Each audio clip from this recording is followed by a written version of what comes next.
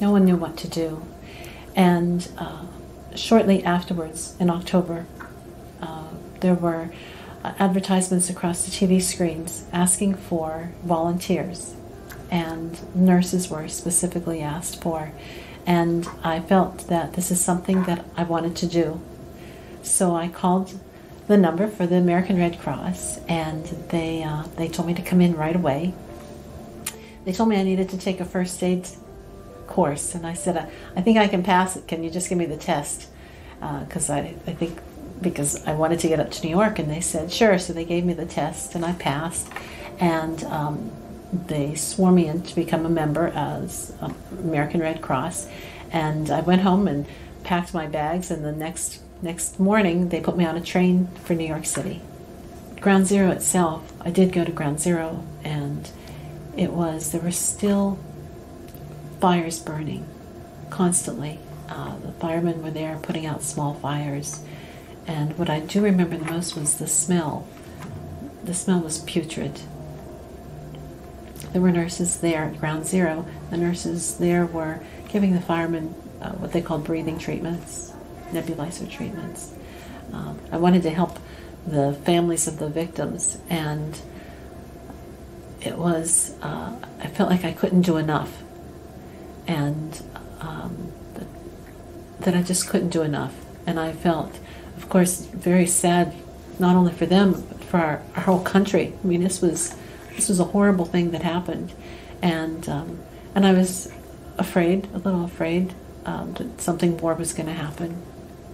There was just rubble, and there was holes in the ground, and rubble, and fires burning, and ashes, and this horrible smell. And people were walking around putting flowers and cards, sticking them in. The area was fenced off as best they could fence it off, because it was an extensive area. And so there were a lot of people, no matter what time of day that you went by, people were there crying and putting in flowers and cards, that sort of thing, praying. I would get back to the hotel around 9 o'clock.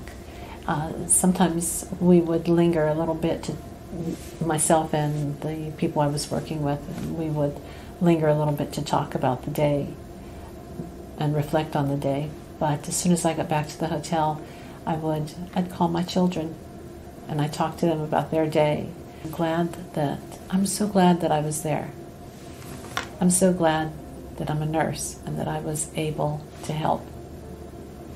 Because nursing, the essence of nursing is caring and compassion, and nurses serve people every day and provide caring and compassion, and this was just one more way that I could do that.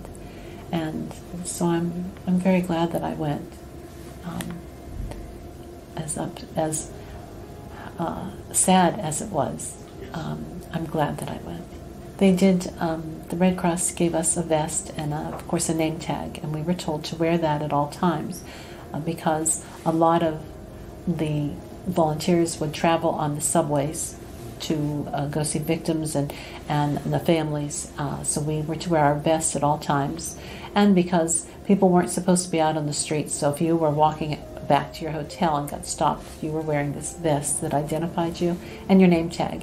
And before we left, they had a pinning ceremony. It was a very quiet pinning ceremony, but we got pinned and told that we were told that our pins actually would, whenever we die, it sounds a little morbid, but whenever we die, our pins could be returned to the Smithsonian, that there was a place in the Smithsonian Museum for our pins.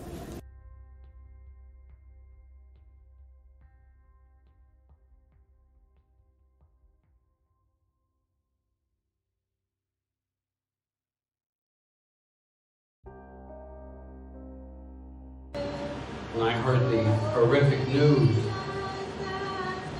that we had been attacked. And it wasn't our military that was attacked, per se. It was our citizens, the people of New York. Those thousands, those 3,000 people in the towers. those over 400 first responders, 343 firemen, 60 police officers, and 2 paramedics died that day. Many more would follow. As we identified those who did this to us, as we sent our troops to deal with those that hurt us, I tip my hat. We in law enforcement, we have to get shot at occasionally. Soldiers, sailors, airmen, that's what happened. We lost thousands in the wars. And I appreciate, respect, and I'm at awe of what our military can do. My hat's off. My hair's already gone.